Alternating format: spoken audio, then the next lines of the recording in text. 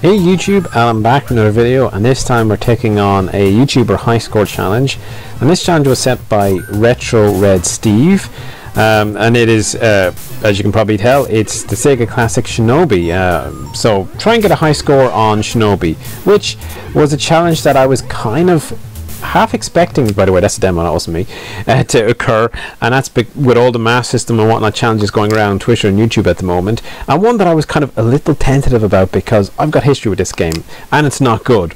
I mean, I got it as a kid, love it, great game, great action arcade game, you know, go from left to right, kill enemies, rescue hostages, all that sort of stuff. But I struggle with two things. One, the bonus stages, which are quite important for getting high scores, and two, getting past the third boss. Very important for getting a high score is actually being able to get further into the game. So yeah, those two things are going to be rather challenging. But yeah, Shinobi, I kind of just briefly touched on it. You know, it was an arcade game. I prefer the Master System version, frankly, because it gives you a life bar. In the arcade it was one hit kills, which was ooh, that was a bit showy, I guess. You know, but I think it just is a lot more enjoyable to play when you can actually make the odd mistake without having to kind of keep pumping money into a machine. And it was a tremendous conversion, I have to say, for the time. Now this guy here, you can actually just walk, because he's right up the crate, you can just walk up to him and whack him with the sword. Not all of them you can do that, most of them in fact you can't. But the big kind of, I suppose, gimmick back in the day was the fact that it was a two-plane or multi-plane mechanic. So you see sometimes I jump up and down between the two, and that's there we go, that's dumped back down, and that's kind of, it was kind of like Rolling Thunder, I think, did something similar. But the kids that you rescue, by the way, they give you various power-ups. Some of them give me a point, so that guy gave you 10,000 points, which is obviously important for high score challenge. And they also give you things like life upgrade and give you access to the bonus. It's interesting with the life, you need to get two, you need to get the life extension and then get life max. Otherwise you don't really get the improvement, because if you die... Anyway, I better focus because I'm crap at the bonus stages.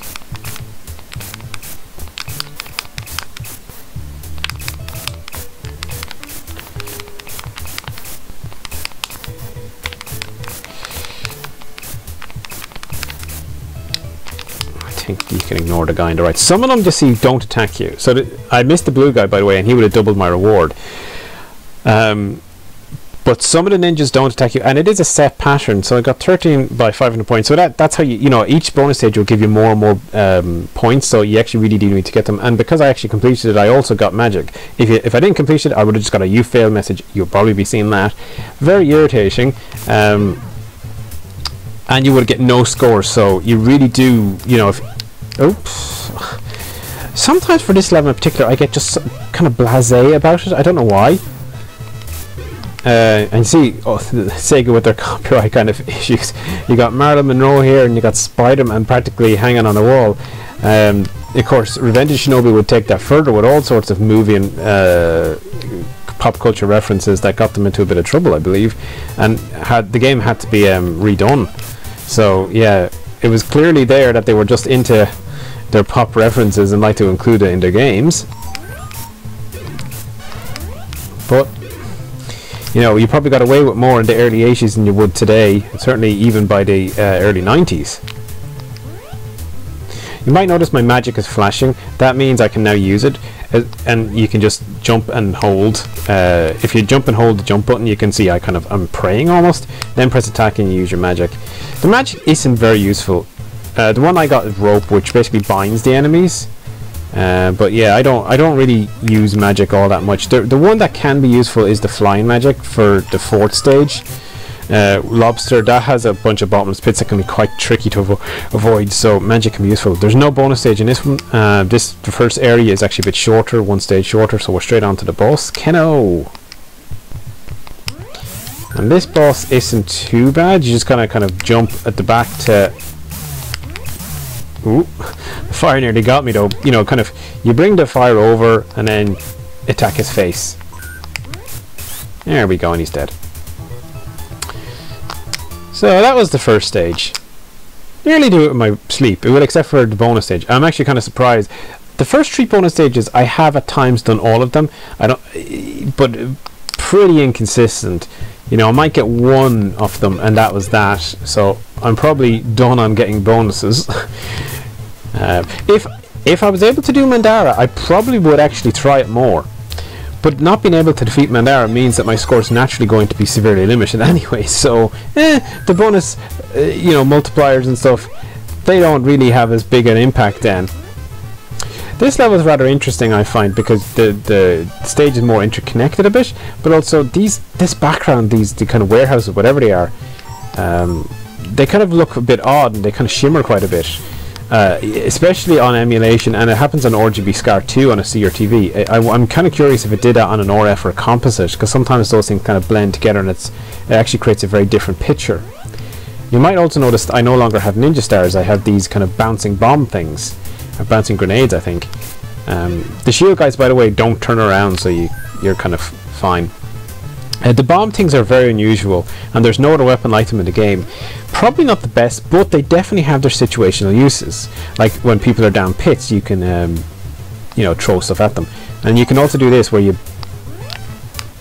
kind of let your bomb you fire your bomb and it's kind of get out of dodge, and let it kind of bounce its way to the enemy. But you can only fire one at a time, so that also leaves you kind of vulnerable, so you know, not the best. The next weapon is gun, which is much better.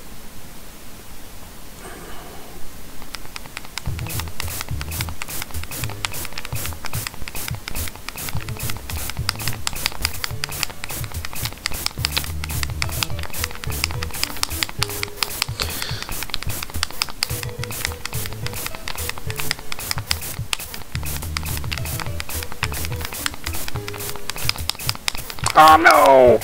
Damn it, I was near the end there. I think I actually should have stayed on the left, because I don't think the guys on the right were going to jump at me. Damn it. Oh well. That "you failed" message I just find so demoralizing. Mind you, Shinobi's, you know, if you complete the game, you get the exact same message as if you had died, you know, just game over. As a whole, it does seem to be slightly, yes, that is that. What's really disappointing though is that you don't get any, you know, of the bonus. You don't get, you know, it's all or nothing, which makes it just feel so harsh, I think. You know, I could understand maybe not getting the magic, but not getting any score for it too is just irritating. You know, I like the music for this game. It's just as well though, because there isn't much variety, and I suppose that's indicative of its time frame. You know, you didn't have these big soundtracks. So you can see the grenade thing can be useful, and here's another example where I can just throw down the hole there at your man. Now, he would ordinarily be a bit of a nuisance to kill, but you could actually just avoid him, jump up there and go over, you know, and go back down. But I actually like having the bouncing bomb and just drop it in. Yeah. Now I was aware that shield guy was coming up, which is actually why I was not talking so clearly there. Ooh! Oh, damn it. There is another kid down there, but he's just got a sword, so he can stay there unrescued, because apparently I'm a very merciless Shinobi. I don't think you get points for, you know, rescuing kids. You only get points for the ones that give you points, you know, instead of like weapon upgrades or bonus things. So yeah, he can stay there. Now I do have to be a bit more careful with my health in this one than the first area, because the second level boss, well, it's not that difficult, but let's see.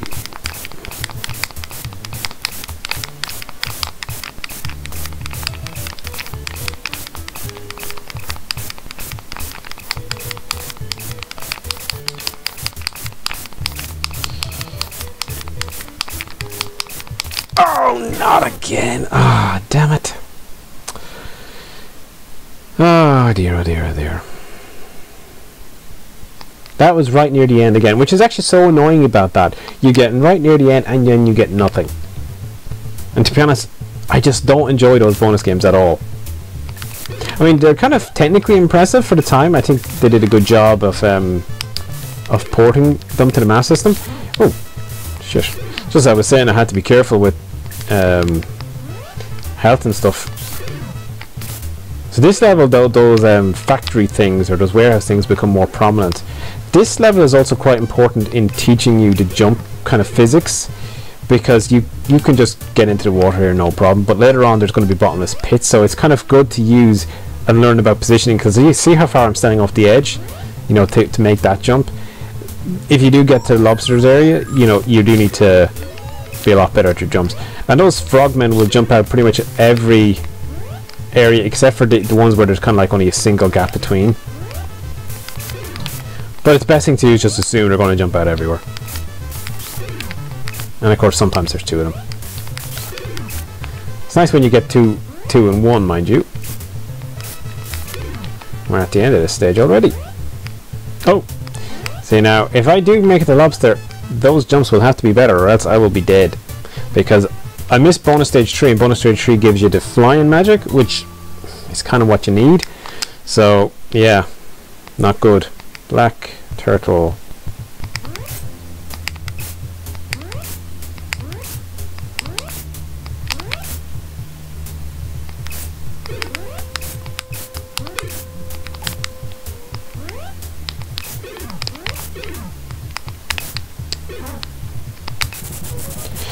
Okay, that was good.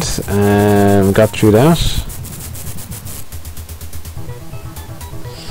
Phone went off there, so I was just checking what it was. Apparently it was Supermax, and they got some weekend deal, but they can keep it. So we're on to stage 3, which is kind of the beginning of the end for me.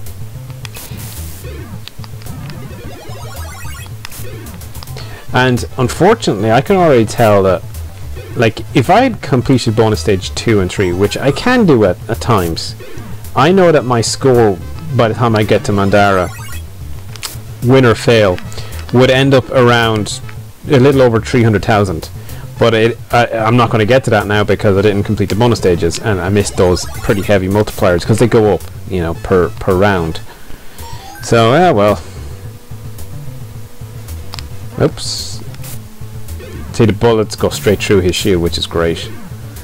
And of course, I don't think I mentioned, but if you die in this game, you lose all of your upgrades, all of your health extensions, everything. So it's very punishing. It's a bit like the oh, I didn't do that right. Yeah, that's better. Should have gone right instead of left. Yeah, I was kind of focused on these guys because I wanted to go back for them. There we go. Is there another kid over here? There is. There'll probably be another bonus stage or something, but to be honest, after round 3, the bonus stages, yeah. Do do do do do do do do do do do.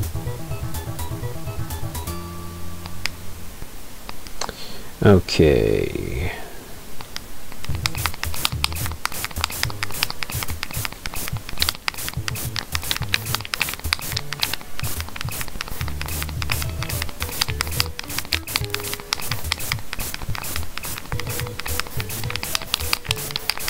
Oh, he's gonna. No, I knew that guy when he doubled back was going to.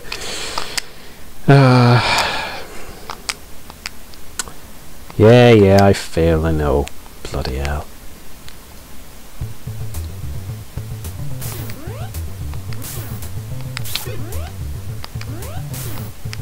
Oh.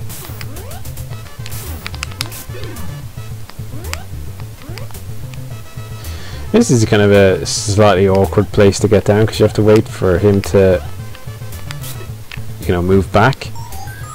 But more awkward will be coming later on. There's a guy that's lying on the ground that's a bit of a nuisance to get by. And you get your life replenished there, but to be honest, I think I would rather it later on in the level. And I've got the sword. Oh, should have waited for that guy because he will come up here and then just bang. There he goes. I don't think there's anything over there. Oh, there's a kid over there though. Chain. I think chain is the most powerful of the short range weapons.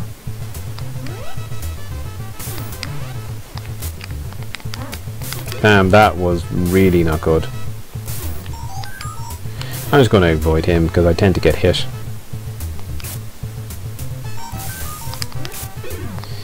Now we got a bonus stage, but like I say, after the kind of third one, they're not happening.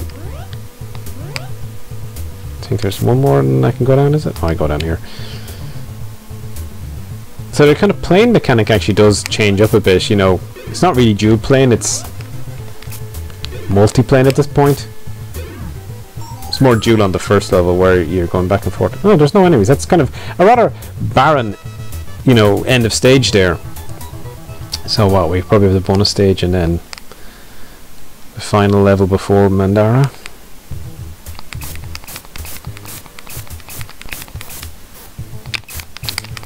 Yeah, this is really past my area where I can have any chance. Ugh. Oh well, yeah, you failed. I mean, what else is new when it comes to Shinobi for me, it seems. That can be actually challenging start. Kind of beginner's trap, really. There's blue ninjas in this level that are a bit of a nuisance. And I'm just waiting. I can't remember where to jump in, but they do, and they're fast and deadly. Here's one anyway. Oh, we got two of them, but I think there's a third around here. And they're dotted throughout this level, so.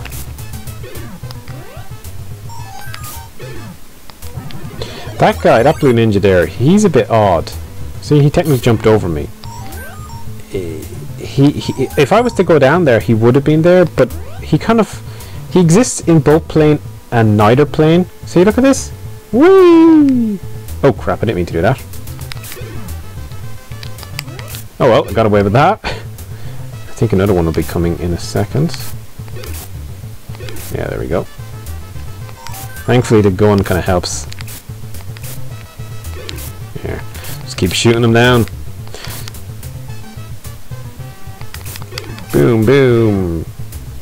And I think that's it.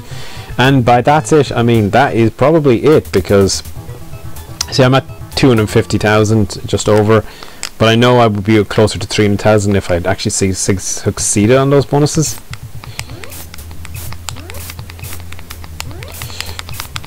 Yeah, I can never do this, by the way, so I hate this boss, I hate this boss, I hate this boss, I hate this boss.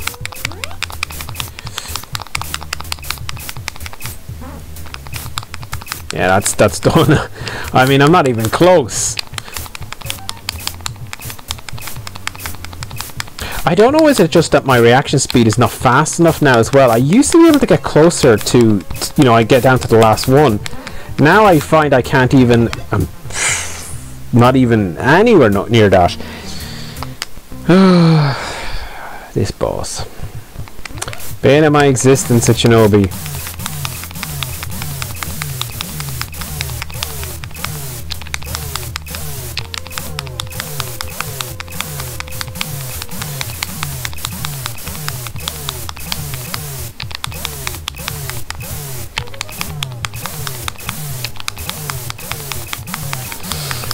Oh, me hand.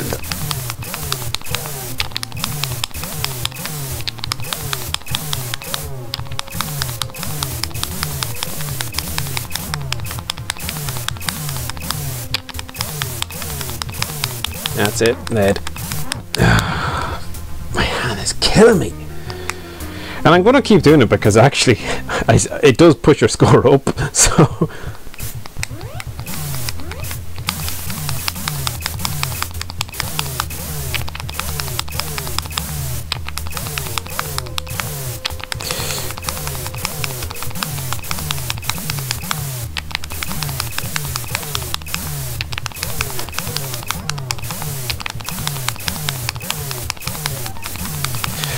Oh, my bloody hand is killing me.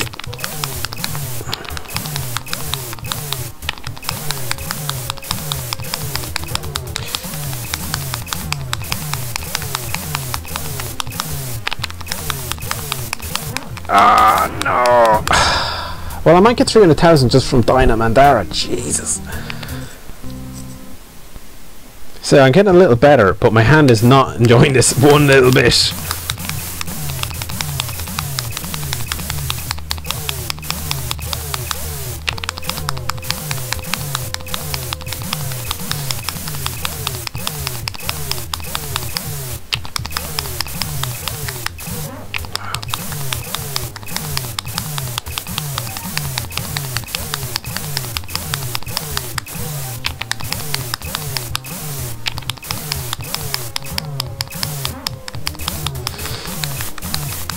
Well, this one's not going to be as close.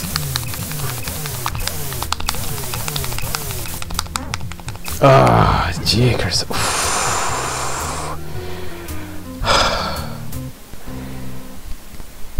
Bloody hell.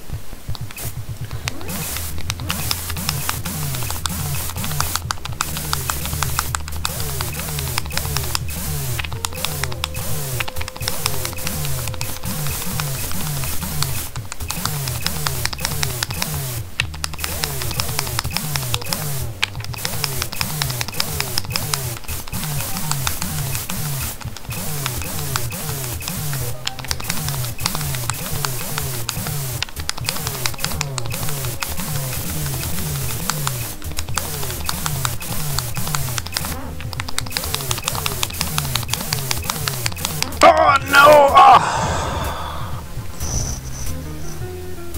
Damn it, damn it, damn it. Oh, you had me that time, Mandara.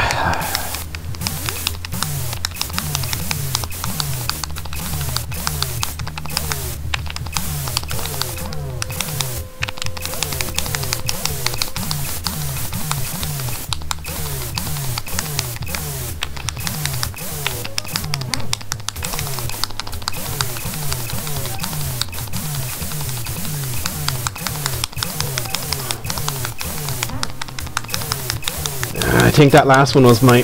Oh, there we go. Damn it. That was actually close, that second last run. I don't know what I got, 340,000 or something. That's actually not too bad. I'd have to look at the video back to get the score. And I think I was shaking shaking the laptop and stuff. I was trying to press the button so fast. But there you go. That was my attempt. 342,300. I probably would have been another 30, 40,000, well, 30,000 maybe higher, if I could have done the bonuses. But however, that's as good as it getting. My hand is absolutely killing me from Mandara now. I need to go and put it into like a bucket of ice or something. I thought I had it there that second last time, and that's kind of where I could get to the odd time, you know, where I'd just be there, but I need an extra kind of second or so. But anyway, thanks to I say thanks to Steve for putting the challenge together. I've seen his score is like 500,000 plus, you know, or he's able to do that type of range. So yeah, and if you can get to the Masked Ninja, and the thing is, if you can get past Mandara, the next few levels, other than the bottomless pits, actually aren't that bad. But yeah, we'll leave it there. Thanks for the challenge, and we'll talk to you soon.